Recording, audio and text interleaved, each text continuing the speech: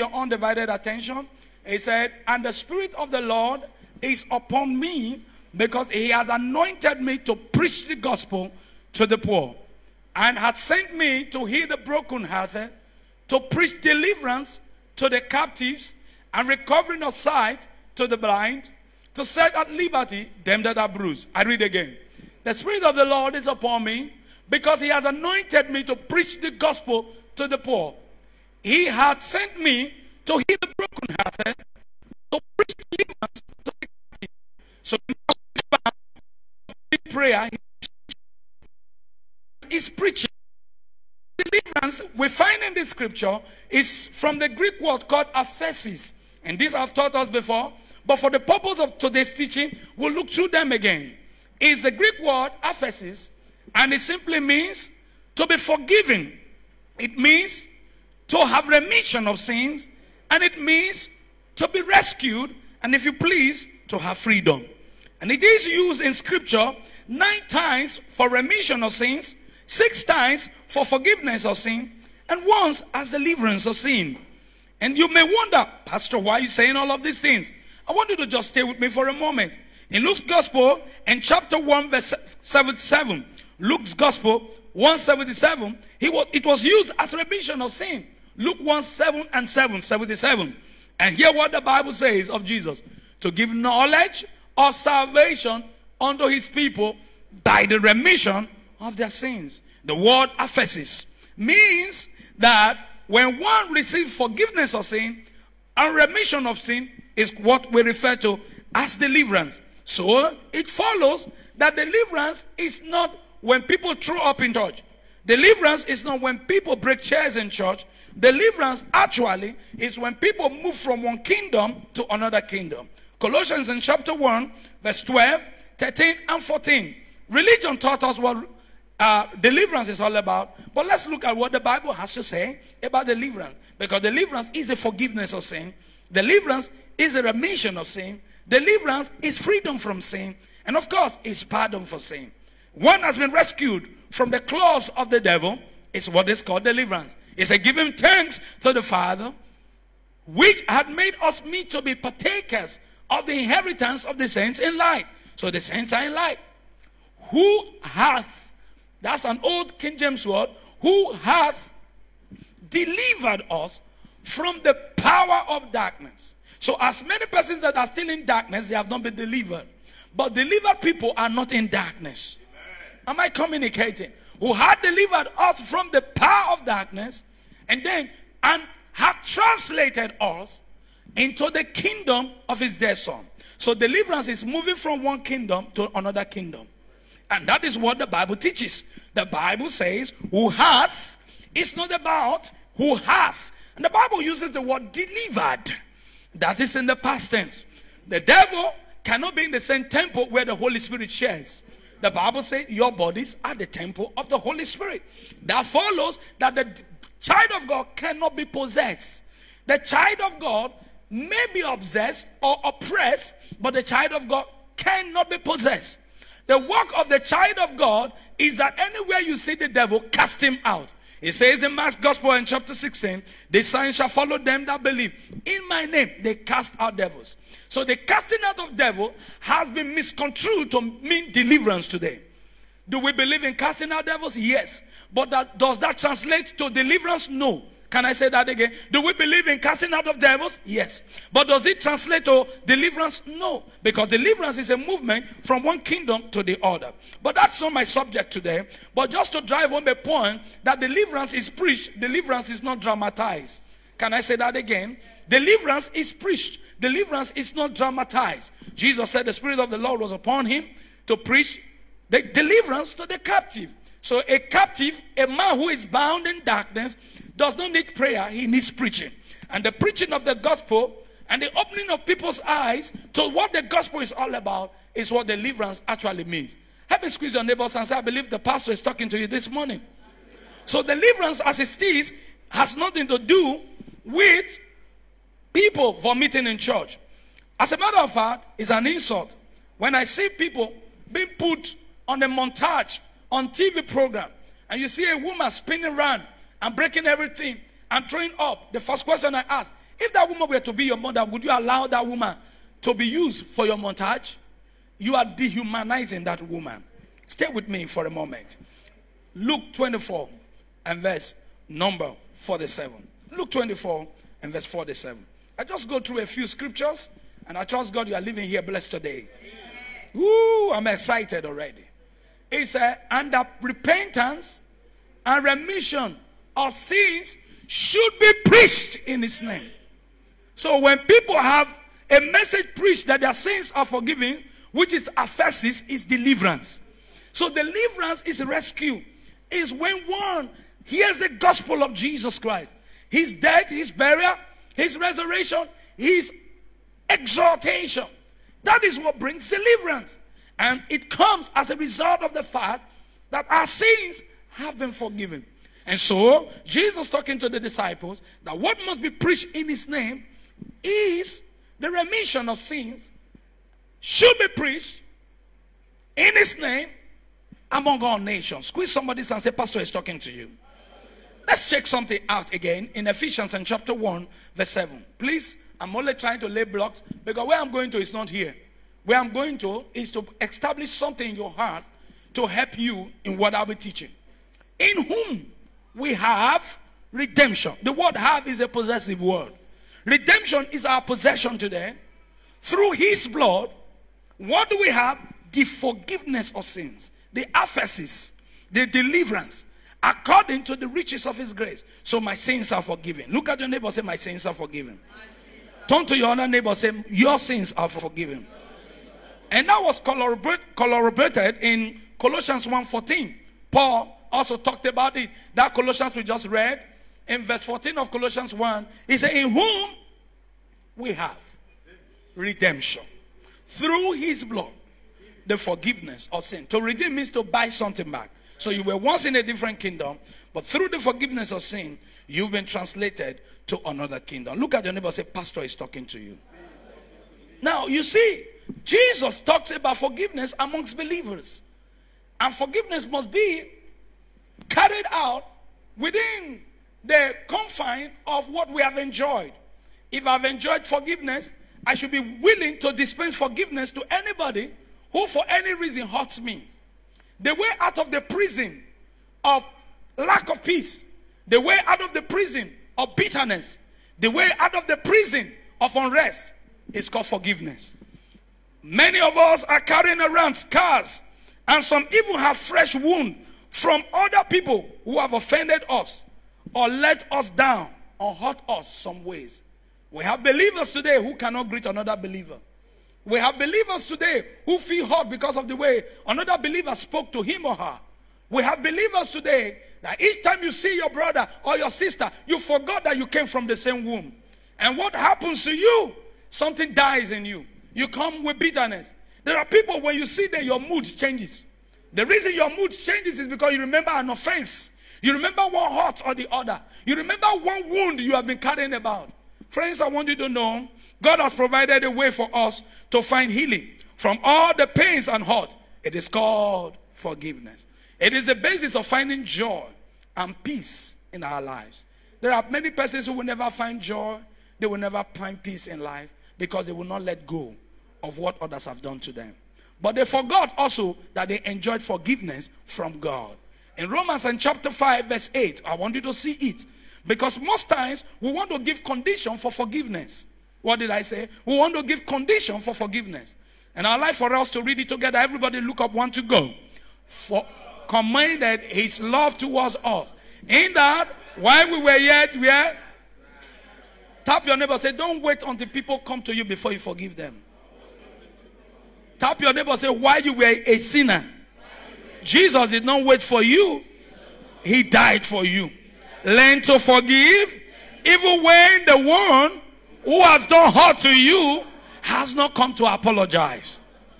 Jesus did not wait for mankind to apologize.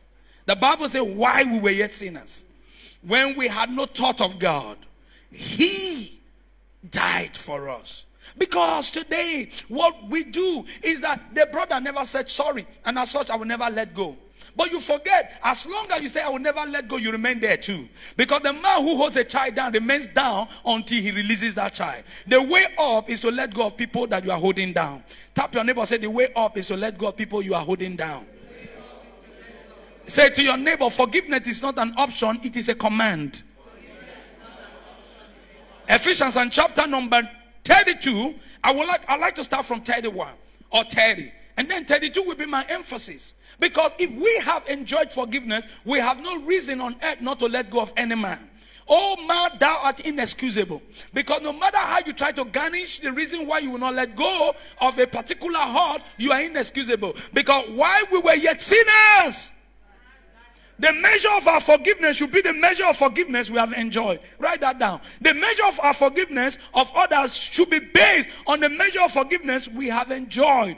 If we truly have enjoyed forgiveness from Jesus Christ, it will not be difficult to let go of people.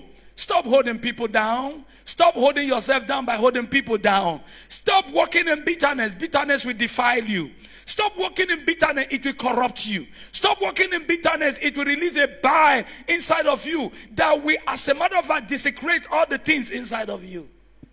Learn to let go of that heart and free yourself from the unrest. Free yourself from that hurt, from the wound, and enjoy the peace that Christ has brought to your heart.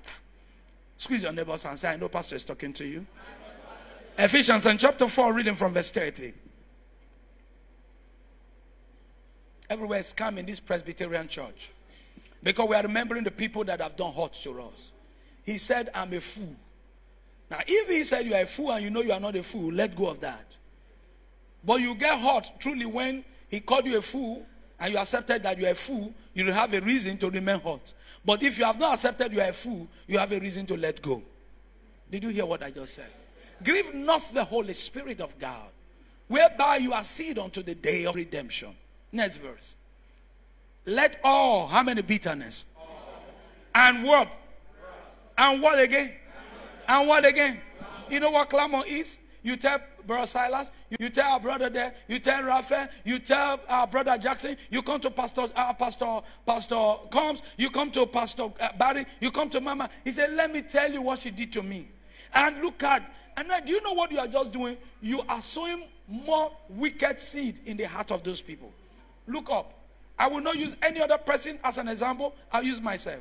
I pastored in Royal House of Grace by the grace of God for about 8 years. I was in charge of discipleship and education. And I taught foundation class and discipleship class. Please look up. And what happened one day, I came back from my place of work, went to set tests for my students. And on getting there, I didn't want them to pull out papers from their notebooks. So I ran to the admin office. And I had asked the woman there, could you please give me some papers so that these people can use for their examination? And this woman rebuffed me, answered me in a very rude manner. And I felt so pain, but I left there all the same. Immediately I left there, I got to the class, and I asked that the students should pull out their paper from their notebook they will use for their test. I know you are so interested in my story. I can see your rapt attention. All the same, we can go ahead with it. And then, shortly after that, I wouldn't know what that woman had reported to my senior pastor, my father in the Lord. And so, he sent for me. And I got back to him. I said, Papa, he said, Ehis, what happened? And I was shocked the woman was there. She had gone to lay complaint about me. And immediately I got there, and I said my own side of the story. And the woman said her side of the story. And my pastor understood. He shook his head. He asked the woman to go. And as the woman left, he asked me, Pastor Ehis, how many persons have you told? I said, as I went back, Bishop Ken and Bishop Chris asked me what happened, and I told them. He said, do you realize you have gone to sow a negative seed of this woman in their heart? He said, the same way you sowed it, go and uproot it. Because when you clamor about people, you are trying to dent their image before other people they have not hurt. And you create a picture in the heart of those people. Even when they have not done hurt to those people, they deal with that person based on what you have told them. You are clamoring. You move from one spot to the other. Have you heard what Pabe did to me? Have you heard what this man did to you? And you move with that heart. And when you reconcile with that person, you don't actually go back to the same people again. Today, then that story I told you, there is another side of the story. You clamor over little things. Help me tell somebody, say, I repent from it today. Can I say something to you? You never go up by trying to bring anybody down. Can I say that again? You never go up by trying to bring another person down. Can I say it so that you hear it very well? You never go up by trying to bring any other person down. If you were down when you started bringing the person down, you remain down. As a matter of fact, trying to bring people down, you are sending yourself down. So clamor! Stop that. Bishop Ken related to me an issue that happened in school in those days. And there was this sister who was the organizing secretary. And the secretary of the Fellowship of Ninefeld was asked to go talk to this sister over a program that was coming forth. And immediately the secretary got there. The organizing secretary yelled at this secretary, shouted him down, spoke to him roughly. And this guy got angry, went back, and he came to report to the president. President, can you imagine what this sister did to me? She yelled at me, shouted me down, would you allow me to say a word? And guess what the president said? The president said, go back and tell her that you are sorry. He said, excuse me, you didn't hear what I said. Let me explain it to you. This is how it happened. I didn't do anything. I just asked her about the program. And instead of me getting a polite answer, she yelled at me and did all of this. He said, I heard you well. Go back and tell her that you are sorry. Now this is the story.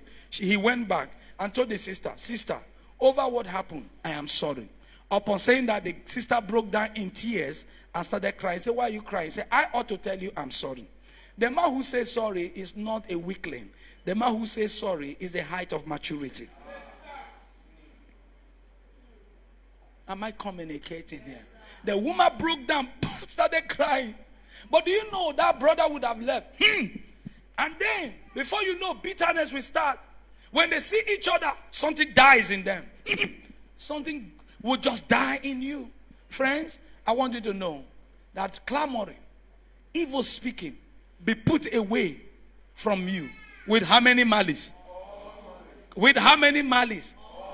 I can't reconcile it. We are from the same womb. No matter how you quarrel with your biological brother or sister, you can never separate that person from being a member of your family. And that is the least compared to the family of Christ where we find ourselves. We are born not with physical genes. We are born with spiritual gene. And our gene is an everlasting one. The physical one, anybody can die and go. But when we talk about our brotherhood, it is a spiritual one. Even if we leave this world, we'll continue our relationship. Am I communicating?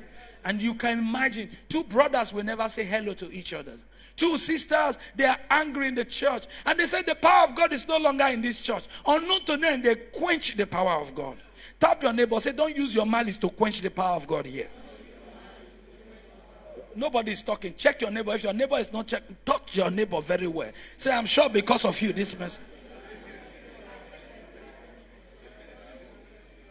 Next verse. Next verse.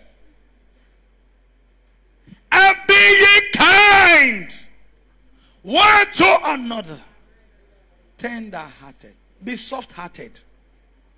Don't carry, the Igbos call it Iwe Dinobi. Bitterness from ages to ages. You carry it on, you pass it to your children. Your children will pass it on to their children. No man has been given an award for being the most successful bitterness expert. No man. And I speak to you from the point of someone who has been robbed of it. I used to be the king of malice many years ago. Thank you, Jesus, for my life today. In those days when I was in school, when I have a quarrel with my friends, I'm excited. Because not playing with them gives me opportunity to read. And then I grew up with that. Even as a Christian, as a pastor, I struggled with it. And I thank God, not because I want to add feather to my wife's cap, but God used her to humble me. Those early days in my marriage, very little thing, I would spark, and then she's calm. Then by the following morning, I feel so bad. And I say, I'm sorry. She said, what happened? I said, don't pretend. Because I used to believe, let's face the issue. I said, what? She will ask, what happened? I said, don't pretend. That thing that happened yesterday. He said, no, I can't remember it. I said, no, you remembered it. Something happened yesterday. And she says to me, before I got married, I told myself one thing. That anything that happened and I sleep over to the next day, I will not visit it again. So with that, the king of malice became a boy. From there, he became a child. From there, he repented fully. And malice is gone today. I want you to know You make up your mind. If the other person wants to keep malice, never you keep record of such things. Because love never keep record of wrongs. Squeeze your neighbor's hand. Say, love never keep records of wrongs. You know what happened in 1952? That early time when we got married, do you know what happened? The other time, do you know what happened? Those early days of this church. Sometimes I'll get angry with my wife. I step out of my house. My wife will say, come back. Why are you rushing? You are angry. I don't know. Don't you know I'm an Edoma? We don't take that nonsense. Marriage is a ground where you take nonsense so that you can be sensible. What did I call it? If you are not taking nonsense, you can't marry. Hello? Boo, did you hear that? Everywhere is calm now. And then sometimes I leave the house with boldness. And then I boast. Are you my God? I'm anointed. The hand of God is upon me. He said, yeah. The way you are going, that's how you will come back. Oh. And I say, even if it's a call, I bind you. I bind you. I will use that one. You know, man has ego. All of you are, that's why I will use myself. We have ego. We don't want to let go. No, you're not my God. And I step out that day, return the way I step out. Nothing added to my life. Nothing added to my life. And then I come back with much bitterness. The bitterness I left with was 20%. This time around, because nothing happened in my life, I'm coming with 80% bitterness. But in that bitterness, I calm down. And you're fine now. He said, I'm fine. Now, it's me looking for peace now. Because I don't want to return back that way. If your husband is close to you, or your wife is close to you, I say, ask that, I hope you hear what Pastor is saying.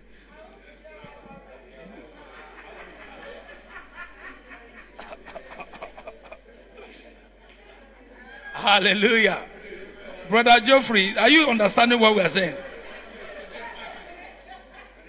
Ernest, are you hearing what we are saying? My friend, not West, my friend, I hope you hear what we are saying. Hallelujah. Look at verse 32. See, all of you like my own story. When we hear your story, we'll run out of this place. And be ye kind one to another. Tender-hearted. I want you to take in a deep breath. You know what I'm saying? All those hurts you had, drop it. Can you take a deep breath? Breathe in. Out. Come on, let's go. Pastor, just like that. Just like that too. Free yourself. What did I say? Just like that. Just free yourself. Breathe in. Out. Look up now. Tender-hearted. Forgiving one another. Why will it be written that we should forgive? Because there will be occasion where we hurt each other. Can I say that again? Forgiving one another is written here because there will be occasion where we hurt one another. If I have not done hurt to you in this church, forgive me ahead of time because I will hurt you one day. But make up your mind, my heart will not cause bitterness in your heart. Bishop Oyedepo said this many years ago. He said, I have a bank of forgiveness. So much so that those who have not forgiven me, who have not hurt me, are forgiving them ahead of time. The man who forgives frees himself and refuses to be in bondage. Can I say that again? The man who forgives frees himself and refuses to be in bondage. Because when you refuse to forgive, you put yourself in bondage. Am I speaking to somebody? Look up again. And be ye kind one to another, tender-hearted, forgiving. Now, how should we forgive one another? Silo, how should we forgive one another? Can they project it again? How can we forgive one another? Even as God, for Christ's sake, has forgiven. So how I forgive is how Christ forgave. How did Christ forgive? He did not just give his life. He did not wait for us to say we are sorry. How should we forgive? Even as God, for Christ's sake, has forgiven us. You know, we need to let this sink in our heart. If we have enjoyed forgiveness, we should be ready to give forgiveness to people. How many of us have received forgiveness today? We don't forgive people so that we can be forgiven. We forgive people because we have been forgiven. If we value the worth of forgiveness in our lives, it will not be difficult for us to dispense forgiveness to others. Squeeze your neighbor's hand. Say, neighbor, stop thinking that this message is meant for Sister X or Brother Y. This message is for you. Somebody say amen to that. In Matthew and chapter number 18, if you read from verse 21, they asked Jesus, how often should I forgive my neighbor? Jesus said, in paraphrasing it, 70 times 70 times you forgive. And that is absurd, because no one person will want to step on your toes for 490 times in a day. Do you know what God is saying? There are no boundaries to forgiveness. Can I say that again? There are no boundaries to forgiveness. Because if a sister hurt my feet or hurt me now, 1, and she crosses again 2, 3, she's hurting me, telling me sorry, I will be stupid to leave my leg there. I should withdraw my leg, isn't it? Do not hold people bound in your heart. To the extent you extend it to their husband, to their wife, to their children, to everyone that are connected to them. These are not the virtue of Christ. Like Colossians, we say, we have not so learned Christ. That is not what we have learned in Christ. What we've learned in Christ has nothing to do with that.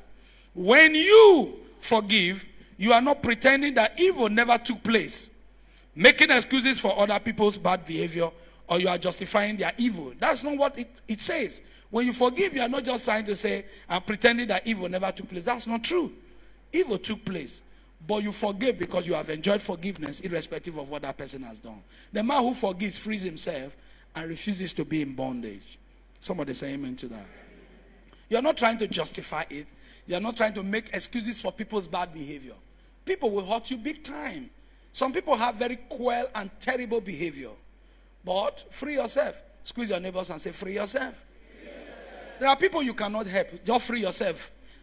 No matter what you do. If they have not been well cultured, if they have not been well taught, no matter what you do, the person will continue in that lifestyle and you'll be hurting yourself. The last thing you will do is that the person who caused hurt in your heart is living freely and you are living in bondage. Have you noticed that some people you are holding grudges against, they have forgotten you. You are the one who is remembering them. Why take Panadol on another person's problem? Tap your neighbor. Say, Pastor is asking you a question. Would you wait to get that answer? So forgiveness is a decision we make on our inside to refuse to live in the past. When I forgive, what I do, I'm making a decision. And of course, inside of me to refuse to live in the past. Most of the things that we struggle about with people are things that actually happened in the past. And if the Bible says, forgetting the things which are behind, let's press forward to the things that are before. Am I communicating? Because forgiveness actually deals with the hurt people carry for the past. But when we forgive, we are making a decision on our inside. So it's a choice to release others from their sins against you, that you can be set free.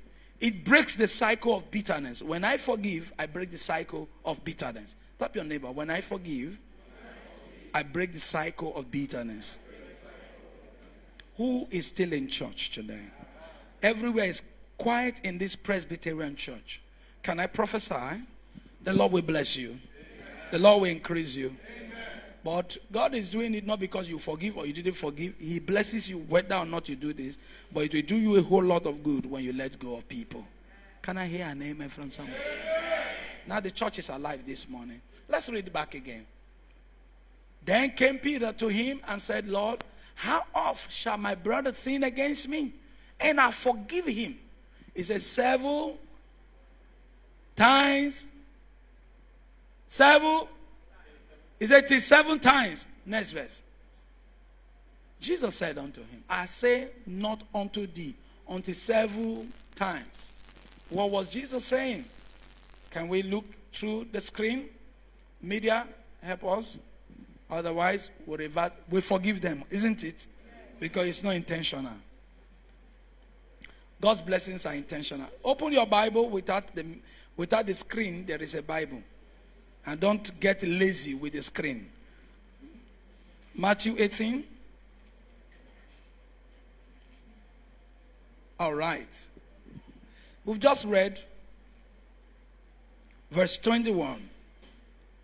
Verse 22, Jesus said unto him, I say unto thee, until 7 times, but until 70 times 7.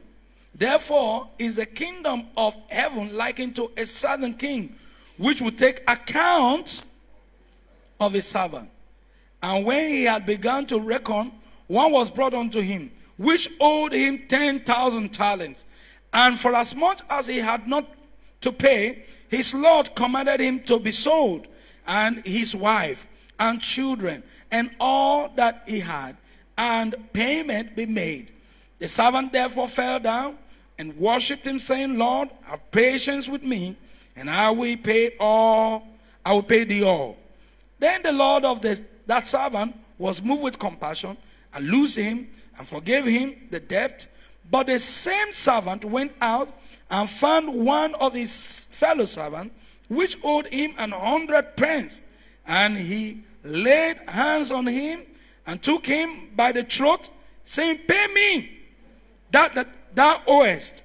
And his fellow servant fell down at his feet and besought him, saying, Have patience with me, and I will pay thee all. And he would not, but went and cast him into the prison, till he should pay the debt. So when his fellow servants saw what was done, they were very sorry, and came and told unto their Lord all that was done. Then his Lord, after he had called him, said unto him, O thou wicked servant, I forgave thee all thy debt, because thou desiredst me.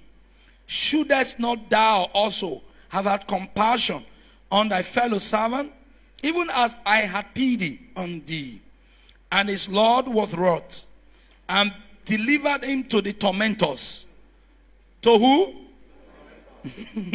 Till he should pay all that he was due unto him. So likewise shall my heavenly Father do also unto you, if you from your heart forgive not everyone his brother their trespasses. Are we still in church this morning? Everywhere is calm in this church. Let's sing the Lord is in the holy temple. Let the earth remain silent. Say Amen.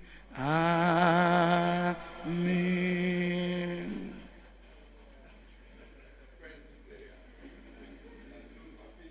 Nobody is ready. You must let go of that brother.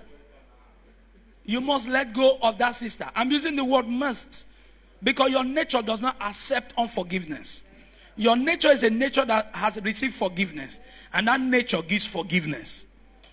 I won't let go of my uncle.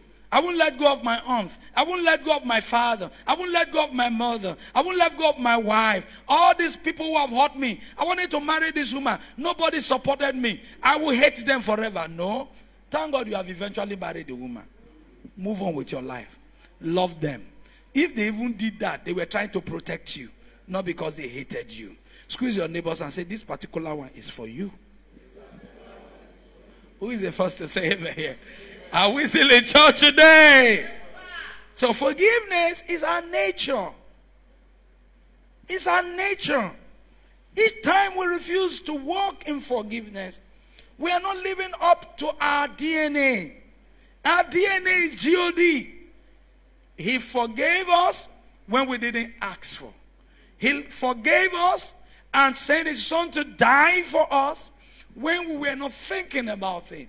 How God commended his love towards us, in that while we were yet sinners, Christ died for us. I would like for you to stand up for a moment. I'm not through yet. Would you stand up, obey the last order? Stand up for a moment. Go straight to your neighbor. Go straight to your neighbor. Look for a neighbor. Say, I've forgiven you longest time. I bear no grudges. I bear no oath against you. I love you sincerely. I break the cycle of bitterness out of my life. The cost of forgiveness may be in canceling of debt. That money you have been owing me. I don't know why you didn't want to pay me. I forgive you. But if you have it, do return it. Let go of wrong that you have suffered. Don't desire revenge. Don't desire revenge. Vengeance belongs to God. Let God do his work. You do your work. I love you. You may be seated. Are we still in the Presbyterian church today? Or we are in Vinefield Church? You know what I just did? I needed to help some people take some steps. God, kill my mother-in-law. I stand today, your mother-in-law will live long. Your mother-in-law is not your problem. Kill my father-in-law. It's not your problem. They will live long. Your problem is you refuse to let go of them. That my brother-in-law, when I came for marriage, he kept his face straight. He didn't want me. I can't be talking, you are talking. He kept his face straight. I knew he hated me. You have married now. You never do. Let go of that man. Did you hear what I just said now? My mother-in-law. When my husband took me to introduce, to say, Mama, this is the woman I want to marry. My mother-in-law pretended as though she never saw me. Remove her face. That is why no matter how much I have, she will not eat 1 naira. After this service, go and buy a gift. Dasha. If for nothing, that man you are enjoying today, she gave birth to that man. Those of you who are not relating with your mother-in-law, I beg you after this service, buy them a gift. What did I say? Now, even if you are relating with them, buy them another gift. When they ask, why did you buy this gift? Say, Pastor commanded me to buy for you. So that they will also like Pastor. Let them know that you have been hearing good message. Question. If you don't have father-in-law, mother-in-law, there are those in the family who play that role. Brother-in-law and sister-in-law. Buy them that gift. If you don't have any of them, you have pastor-in-law.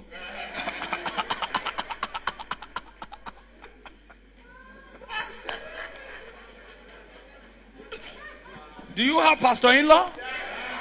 Bring the gift to me. I said to pastor, I don't have brother-in-law. I don't have sister-in-law. I don't have mother-in-law. I don't have father-in-law. I have pastor-in-law. If there's no pastor-in-law, I concoct it today.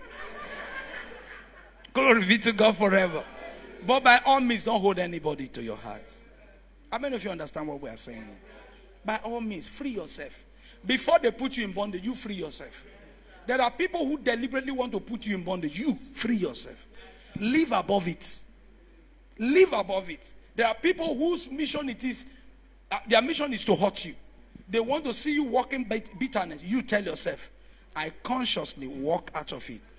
Because I have enjoyed forgiveness, I will not let those things hurt me. Emeka, are you meditating now? Stop meditating and listen to me. Hello.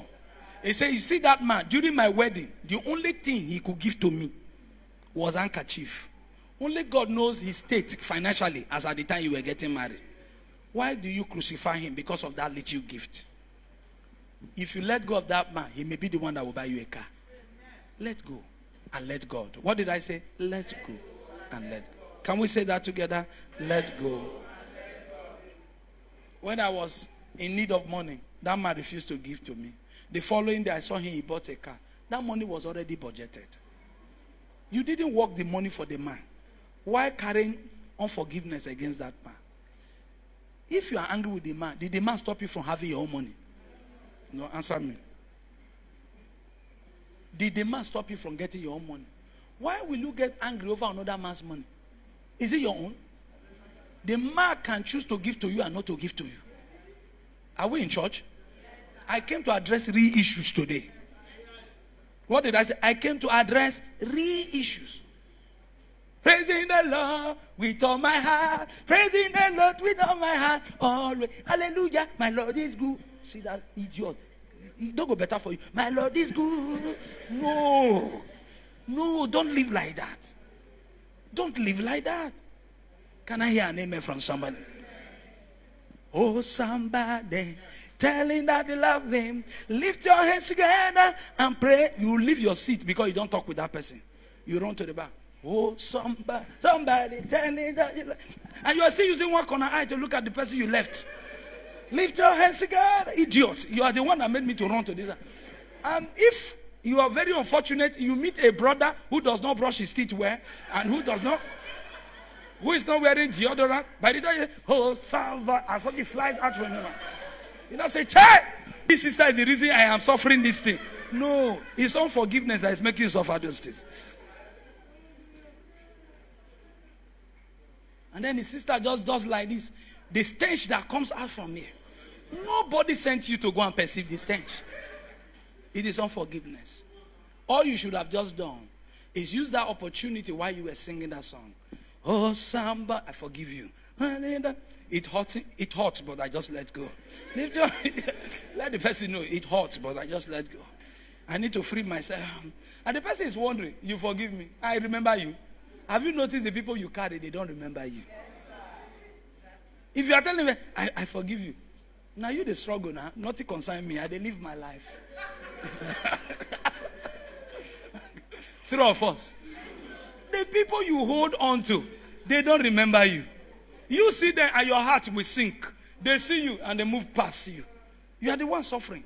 Tap your neighbor and say, stop the punishment. Stop the punishment. You are inflicting yourself with pains, hurt. Glory be to God forever. Has Pastor said anything today? What should be the measure of our forgiveness? The same way God in Christ forgave us should be the measure. He said the man has not written a letter of apology. And I need 3-page letters. It should be in 3 pages. One in Guardian newspaper. The other one in Tide newspaper. One regional paper. And then I need a local one. Beacon newspaper. Those ones they can lie. Is it Bacon? It's gone. They lie too much now. Put one there. When you put one there, I will now know that your forgiveness, I will start processing your forgiveness. I feel for you. The person that has written, he has forgotten. You are the one carrying the pains. Let's ask a question.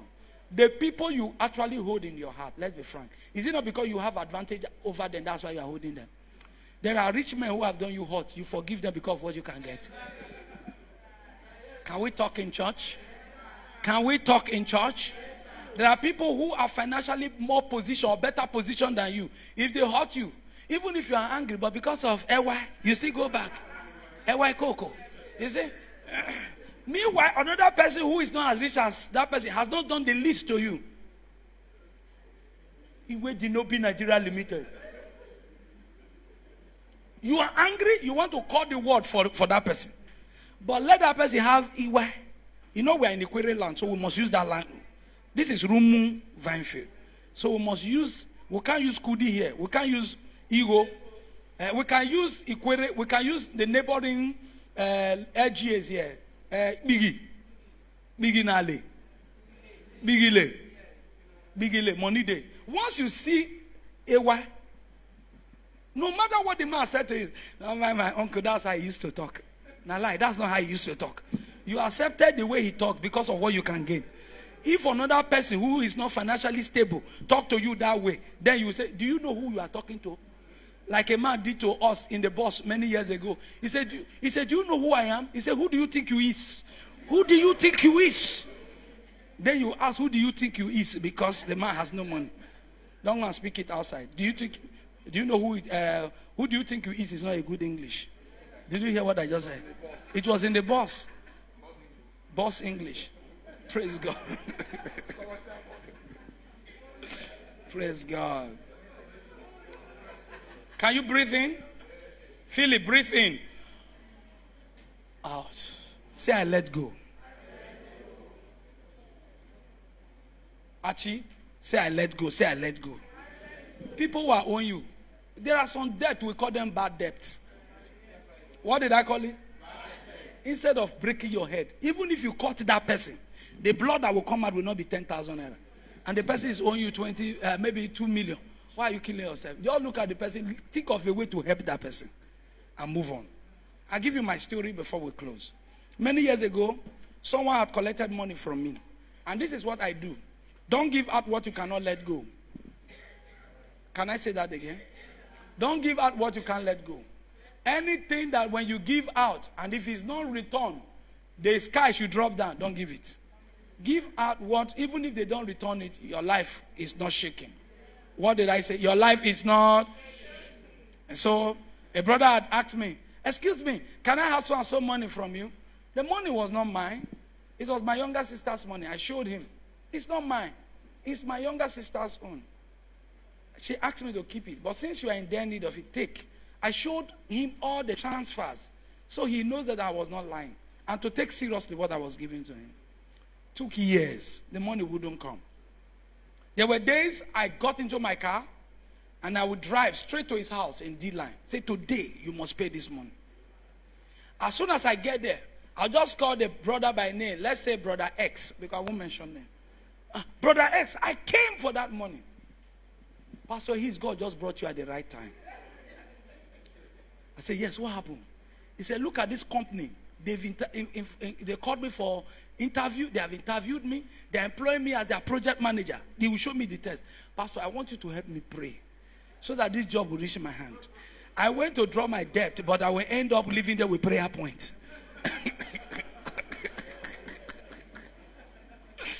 Are we in church today? Please pray for me. I want them to give me this job. I need this job badly. Is it the man that needs job badly that you want to ask, pay me my money? No, am I communicating? Now sometimes even if I have money, I say take for transport fare. Because the people that are owing you, better pray for them to have. Because if they don't have, your money will not come. So I will leave there with prayer point. I will pray. Over time, he began to service that debt. And once he cleared it. Some years ago, he came to Vinefield Church, flew in from Lagos. He said, God gave me this money, and I felt I should bring it to this church. I brought a huge amount of money. That's one. Two, I was to marry my wife. I remember going to him, give me money now. I don't have money. He said, Pastor, I don't have money, but I have this 5,000. But I'll call my uncle, who is a commander in the Navy there. Since you needed money to put up in the hotel, no problem. He called the big man, and then we drove to Calabar. Getting there, I lost a tire. I saw military people.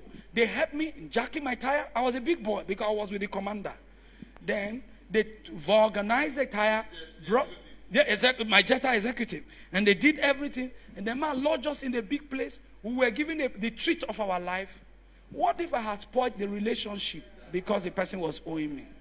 And today, we still have the best of relationship. That people owe you does not mean you should spoil that relationship. It can turn around anytime. Bow down your heads and talk to God.